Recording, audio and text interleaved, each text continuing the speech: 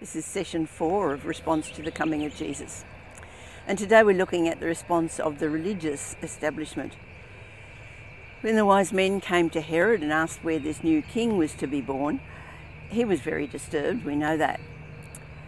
He was a convert to Judaism, and so he knew about the prophecy of a Messiah. But he knew also that they were expecting a military leader who would overthrow Rome, and he was totally dependent on Rome for his power. So this would have been a real worry for him. Naturally then, he turned to the religious leaders and said, "Do you know where this Messiah is going to be born?"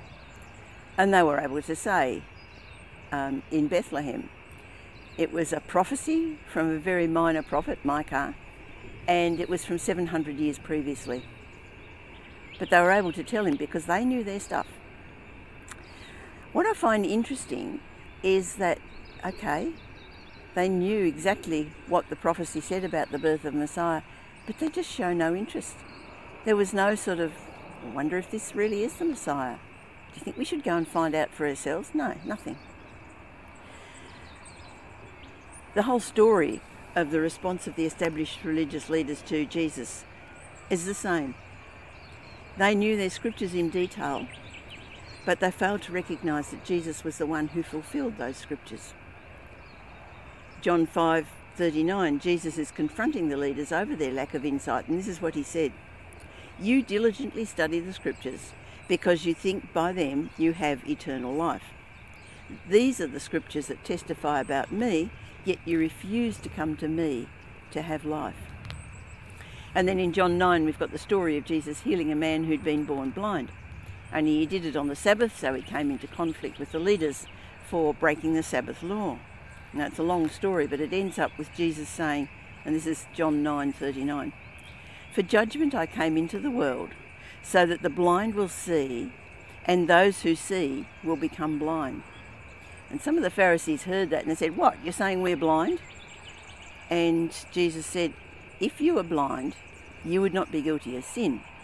But now that you claim to see, then your guilt remains."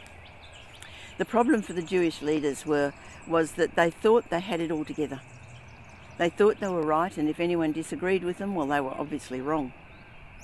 Now, it wasn't that Jesus ever disagreed with any of God's laws, but he did challenge the rules that the Pharisees made, because the Pharisees were trying to control everything in their own power.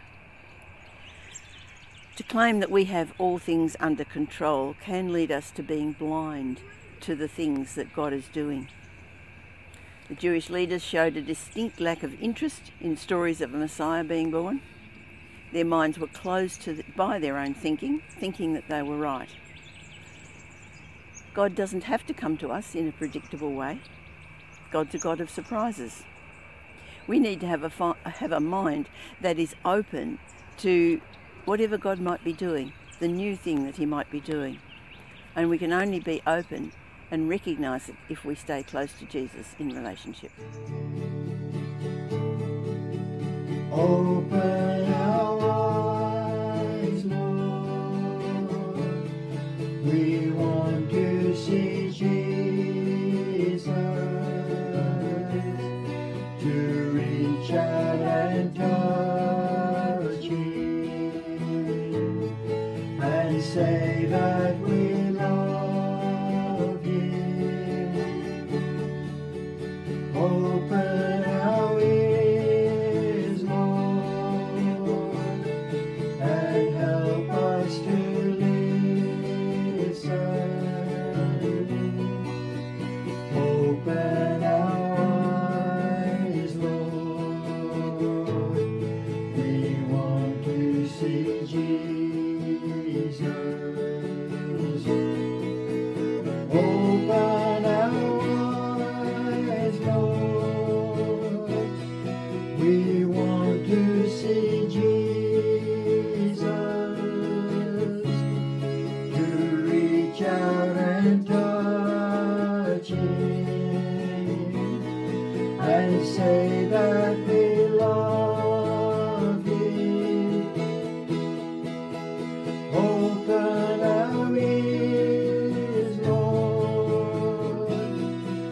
and help us to listen.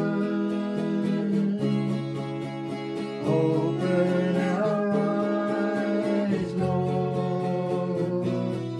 We want to see Jesus.